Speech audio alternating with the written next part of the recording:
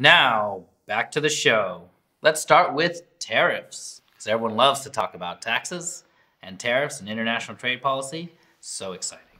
So I don't have actually much to add on tariffs, specifically since it's been talked to death in the media, but I find it fascinating that it's been talked so much by Republicans. And Republicans are very split on these tariffs because generally tariffs are a type of tax, and Republicans hate taxes due to the unintended consequence of raising prices for everyone. And that's kind of what happens when you start imposing tariffs.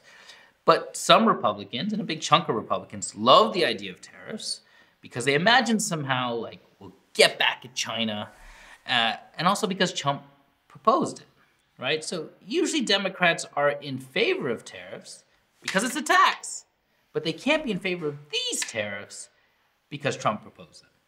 And anyone who knows anything about tariffs, and we're talking about a very small group of people, maybe 100 or 200 people in the country that really understand what the impact of tariffs and what it means, they genuinely know that tariffs aren't really something that are beneficial, and we have to be very, very careful about imposing tariffs. So tariffs are generally bad, and no one really has an example of when they're good, although a lot of countries keep them for their own reasons, right? What I also find funny, and also incredibly hypocritical, is that nobody talks about subsidies when we talk about tariffs. And subsidies are essentially the opposite of a tariff, in that in a tariff, we tax people who are importing goods. In subsidies, we give money to companies to produce things more cheaply locally, even if it's normally at a loss, and to export very cheaply. And subsidies are kind of crazy in the sense that the companies that are getting subsidized often don't make money unless they get subsidized.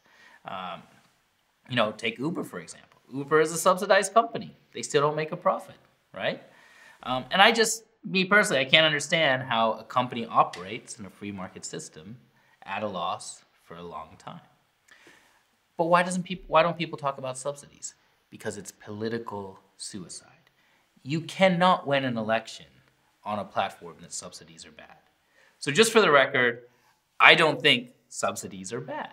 I'm just saying, maybe if we're going to talk about tariffs, we should include discussions around subsidies. Like, those things are so closely tied together that we're being very dishonest if we talk about tariffs and we don't talk about subsidies. So it's kind of interesting that tariffs are in the news. Let's get subsidies in the news. That's all I'm saying. Maybe subsidies can be good. I don't want to commit political suicide, so I'm not going to commit to this political stance.